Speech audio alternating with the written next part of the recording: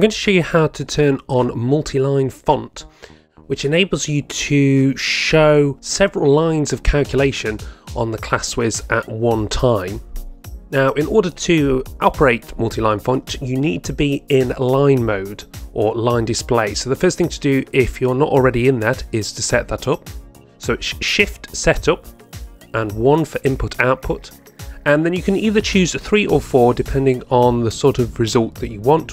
And we're primarily talking about fractions really here, whether you want the fractions displayed on one line or whether you want a decimal result when you press equals. I'm going to go for 3 so that I get the fraction result, but it will be on one line. So once you've selected that option, if you want to turn on MultiLine Font, again we need to go into the setup menu, so Shift and Setup, and then scroll all the way down, and on the very last page here it's option 1, MultiLine Font.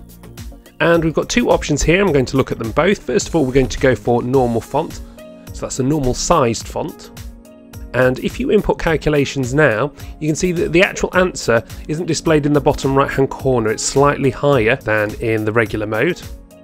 Then if I do a second calculation, well, I can still see my first calculation there as well. If I do a third one, is how the screen will just scroll down, and I'll have a continuous page of calculations that I can then go back and take a look at. So it's quite useful if you've got a series of simple, very rapid calculations that you need to make. And as you can see, the fractions are displayed on a single line. You've got the backward L shape for the vinculum of the fraction. If we input a square root, well, that will just give you a decimal approximation when you press equals there in line mode. So if you remember, there was 2 options back in MultiLine Font.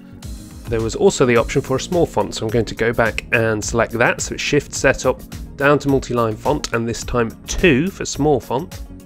And you can see that the size of the font has significantly reduced down, and the advantage of that is, of course, you can fit more on the screen at one time, but the obvious disadvantage being that it is a much smaller font to have to look at there.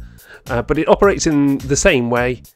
You can put in a series of calculations and see more on screen, and it will just scroll down if you've got further calculations to complete.